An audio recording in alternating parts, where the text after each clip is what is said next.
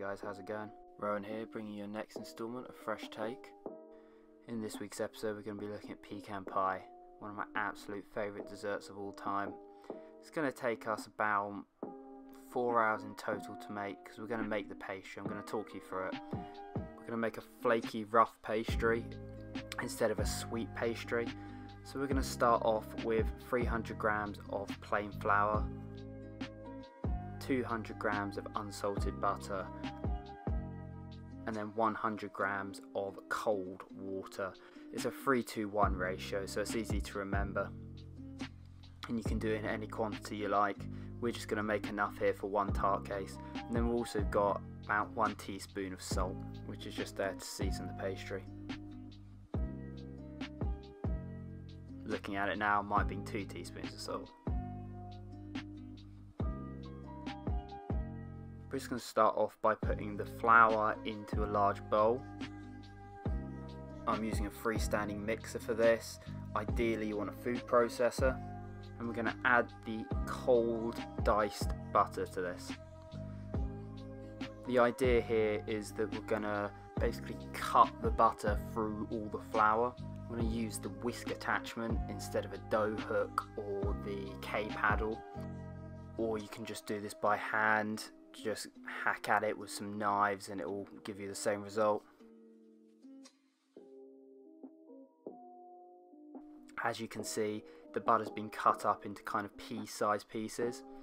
That's what we want. We want there to still be a few pieces of butter throughout the pastry, because it will help with the flaky layers. Because as the pastry cooks in the oven, the butter melts, leaving air pockets that give that nice flaky layering to it. So we've added the water slowly to the pastry and it's all come together. You want to do this quite quickly as not to overwork the dough at this stage. We're going to tip it out onto a floured surface. And we're just going to work it a little bit, bring it all together.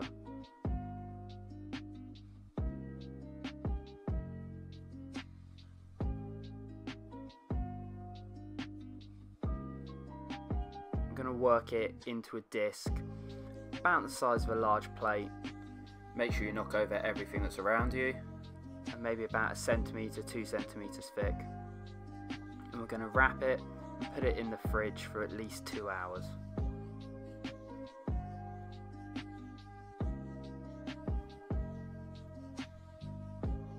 When working with pastry, you want to keep it as cold as possible, so the ingredients you start with want to be fridge temperature. And then when you come out to rolling the dough, you want that at fridge temperature and as cold as possible as well. It just keeps the butter at a nice temperature, and when you cook it, it's not all going to fall apart on you. So we're just going to roll out this pastry. We want an ideal thickness of about 2 millimeters, so about the thickness of a £1 coin. You want to make sure that your surface is well floured for this, or else your pastry is going to stick. Confession time. This is actually my second attempt at rolling out the pastry. It completely stuck the first time doing this. You thought I would have learnt after years of pastry training. So we're using a 10-inch tart tin here. Obviously you can see we've got plenty of pastry here, so you can use a bigger tart tin if you want to. Mine's loose bottom. It's completely up to you what you have. I just find loose bottoms way easier to get the final product out. I like using a rolling pin just to lift it up and over the tin, and we're just going to nicely fold it in to the edges there. So as I said before, we're making a flaky pastry as opposed to a sweet pastry or a pâte sucrée. It's just because the filling's so sweet, so it just helps balance everything out. Then we're going to cut around the edge. How you do this is completely up to you.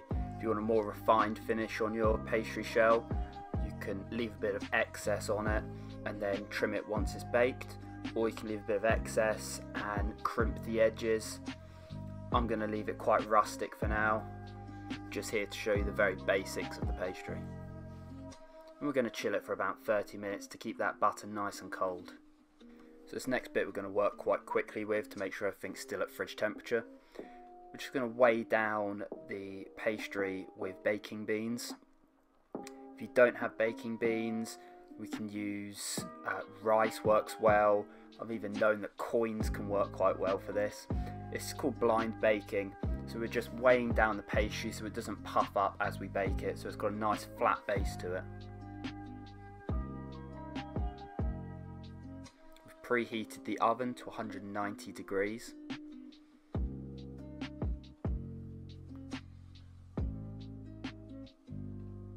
Making sure that the baking beans cover the whole base. And we're going to bake it for about 25 minutes to start with.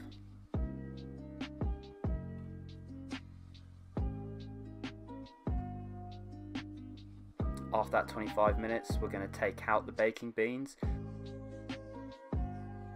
This is completely optional. I'm going to coat the base with egg wash. It's just going to help seal it for when we put the pecan filling in. Because everyone knows no one likes a soggy bottom on their pies.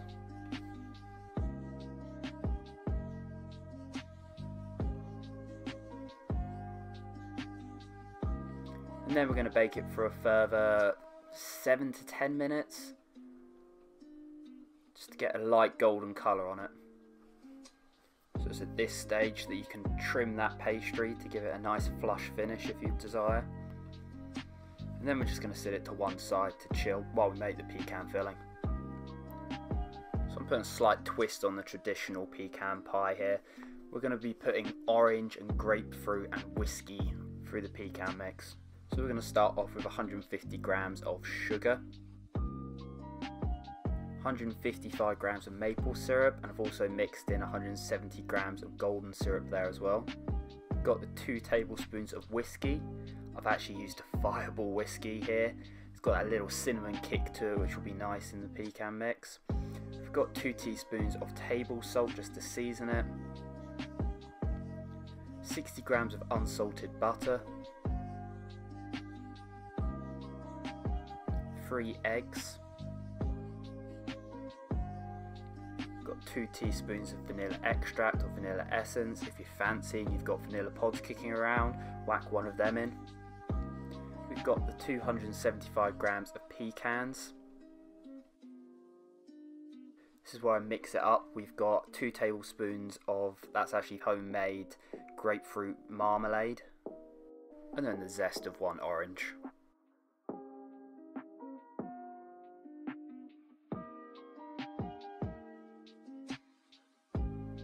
So to start this, we're going to take a saucepan. We're going to add our sugar. We're going to add more sugar with the maple syrup and golden syrup. To save time, you can just weigh this straight into the saucepan.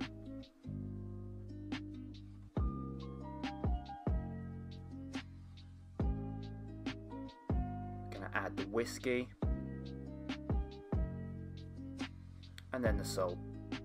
And we're going to put this on the hob and bring it to a rapid boil and then take it off to cool down. Whilst it's cooling down, we're going to dice up the butter and add that, whisking it in to emulsify.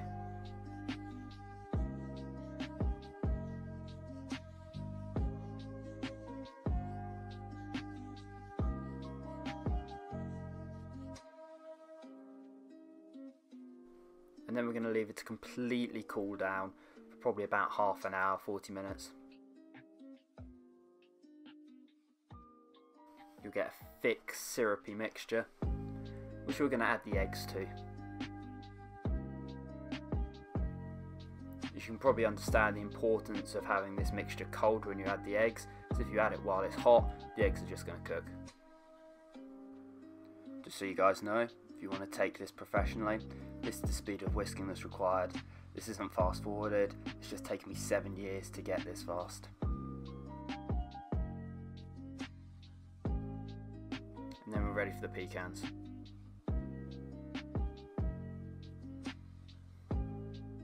Also going to add in the orange zest at this stage.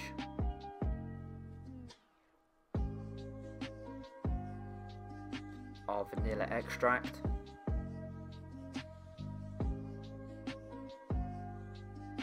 and our 2 tablespoons of marmalade. You can obviously use orange marmalade if you don't have any grapefruit marmalade.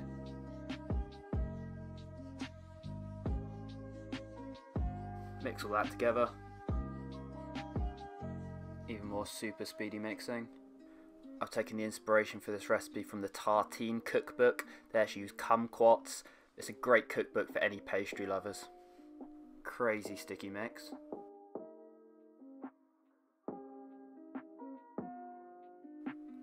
Remembering I didn't have enough pecans to start with, so I'm actually going to need all these pecans from the backdrop.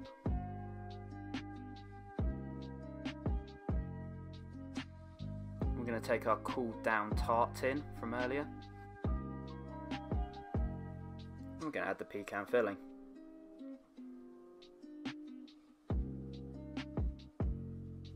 Realising at this stage that the mix that I've made literally fills it to the very brim. Don't worry, the mix doesn't expand or anything when you bake it, so you want it right up to the very rim. And we're going to bake this in a preheated 180 degree oven for about 35 to 40 minutes. You want it so there's the slightest wobble left on it. And that's it, as easy as pie. Let it cool down a little bit and take a slice.